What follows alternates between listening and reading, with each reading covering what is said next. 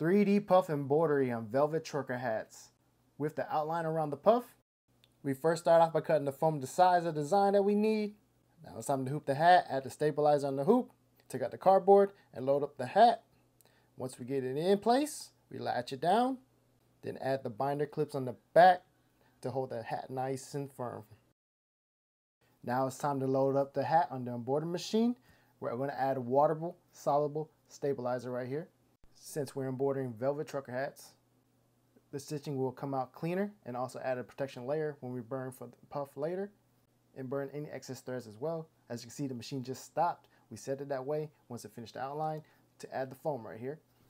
The foams for the puff, we're using 3mm foam.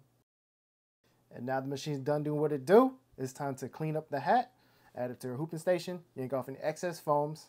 We're using our nippers. You can use anything that works. Now burn any excess threads